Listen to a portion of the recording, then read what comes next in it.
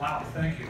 I can tell you Tom Osborne needed one of those degrees dealing with the group that I came in with. But I do want to thank the association today. This is an amazing award. It's one I'll cherish forever. And in listening to what I've accomplished, I'm not sure I resemble that person, but I'm trying.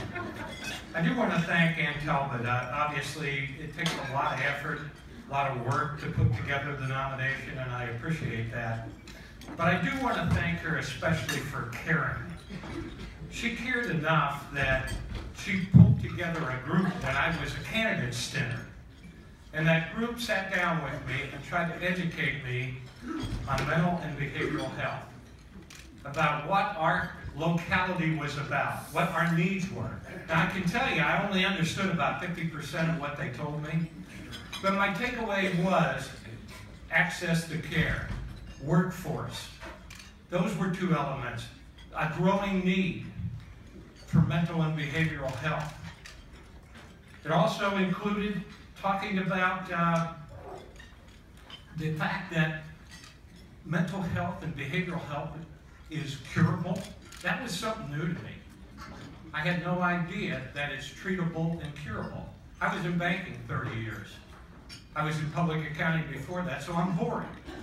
I didn't have that type of exposure, but it was interesting as I continued to work through my campaign, continued to visit with teachers, with school superintendents, with judges, with law enforcement, all through the Panhandle.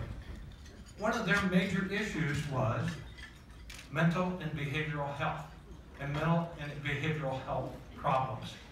So I guess one of my messages today is to get involved in the political process. Get involved early. Get involved when people are candidates. Get to know them. Create relationships. Get to know their staff. And I can tell you that Ann has a personal relationship with the staff that I have that helps me in the state legislature. That's all helpful stuff, but continue on. Continue on emailing, writing letters, educating your legislators about those issues. That's how we get it done. We have to know, we have to have data, and we have to be able to frame issues.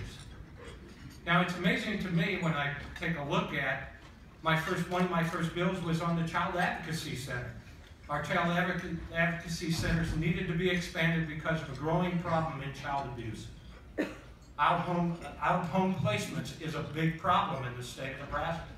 A lot of it has to do with abuse. A lot of it has to do with substance abuse, with neglect.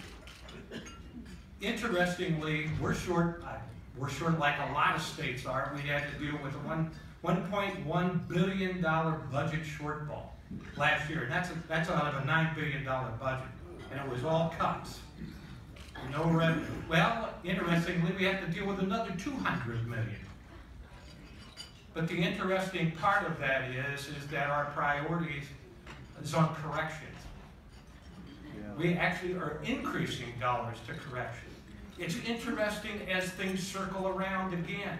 One of our biggest deficit increase requests is from child welfare.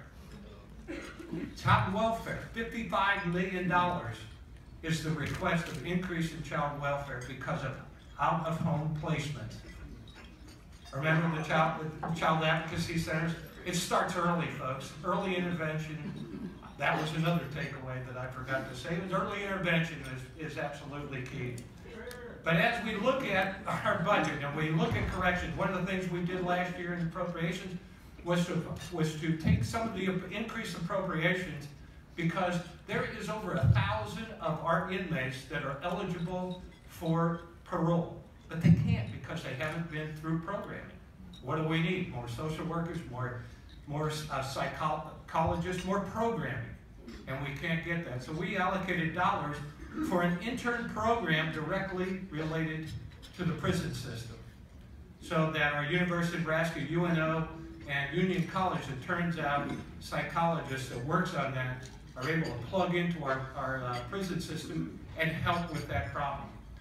State of Nebraska is number 2 in the United States in overcrowding on prisons. We're right behind Alabama. Now, for football, that wouldn't be bad.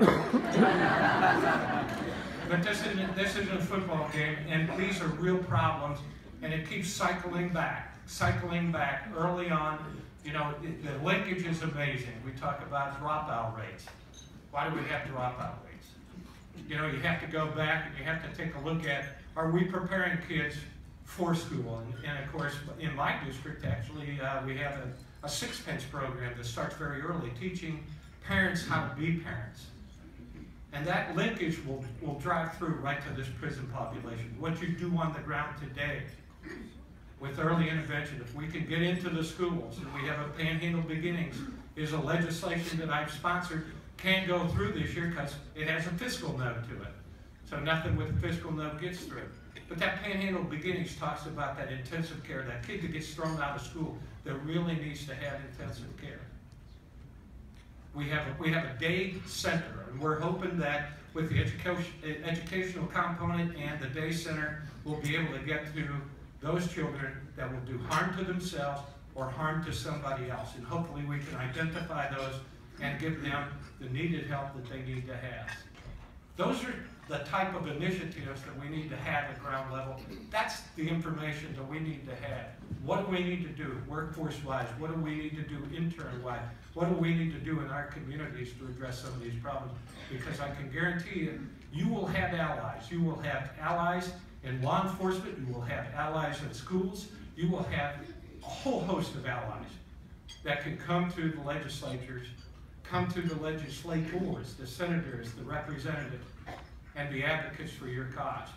And timing obviously is right. I hate to use disastrous situations as catalysts, but we have that. We have a society right now that's very dangerous.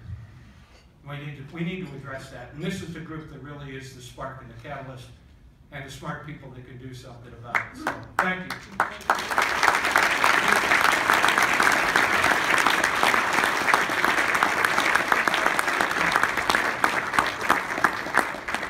And now Dr. Eleanor Gale